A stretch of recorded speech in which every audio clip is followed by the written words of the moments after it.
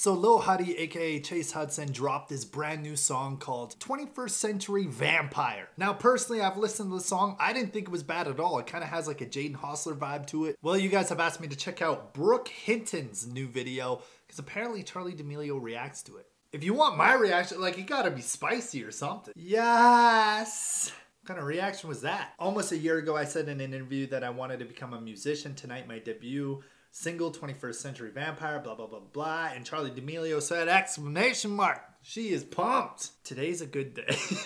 I'm so proud of you, Chase. You are doing amazing things. Can't wait for everyone to hear this. That's actually a lot of good responses from your girlfriend. I think if I was to upload a song, my girlfriend wouldn't even post anything on social media. She'd probably be like, okay, Mitchell, this is trash. Yes, guys, I would have reacted to Chase's new song, but copyrights, it's so bad for me, man. I will literally put an effort to make a reaction to like a music video, and then when I go to upload it, I can't even post the video because it gets blocked worldwide. But like I said, I've heard the song and I actually thought it was pretty decent, dude. Anyways, make sure you guys subscribe, turn on notifications, and talking about my girlfriend, dude, being completely mean to me, follow our TikTok, okay? Link is in the description. Click on the TikTok link. Go hit us with a follow. Peace.